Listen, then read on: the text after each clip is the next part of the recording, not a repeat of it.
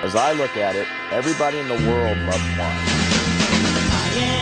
I am Superman, and I know what's happening. The guy that's hard on his luck, is in the gutter, he's drinking wine.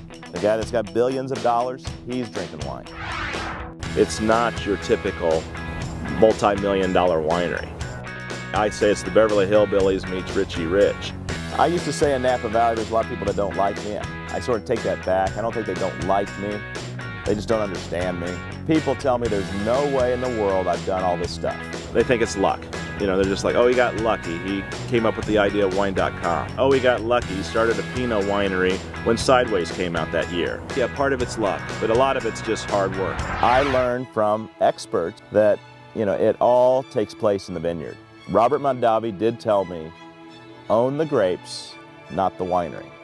That was one reason why I ended up planting grapes. Even though I don't drink wine, the cash crop for Napa Valley is wine grapes. I only owned a winery because I couldn't deal with the wineries out there that were buying my grapes.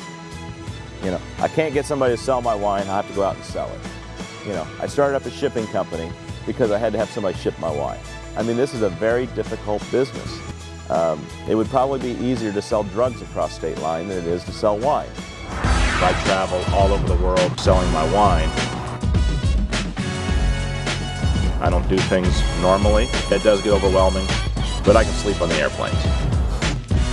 Hawaii is my world of sales. I sell to most of the major resorts. It feels more like my home because when I do go there, I have a lot of friends that will meet me at the dinners. They think I'm a local. It's a whole crazy group. I mean, to me, it's if they're sincere to me and they're truly friends, then they're welcome on my boat. It's the people that he knows, that they know.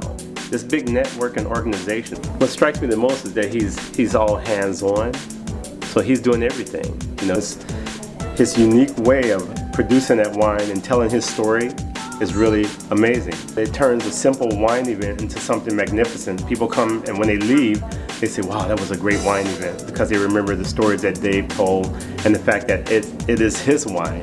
He's very determined, and he's put a lot of time and effort into the state of Hawaii. I am a wine politician, and the reason I would say I'm a wine politician is whenever I bring my wine out,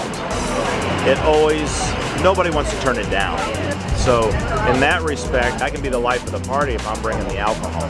When Dave comes out here, he pours wine for a lot of commercial events as a revenue generator. Obviously, you know, Sony Open and a lot of the restaurants in town. But when it comes to these guys, you know, it's all, you know, it's coming from his heart. It's because he's genuinely, you know, thankful.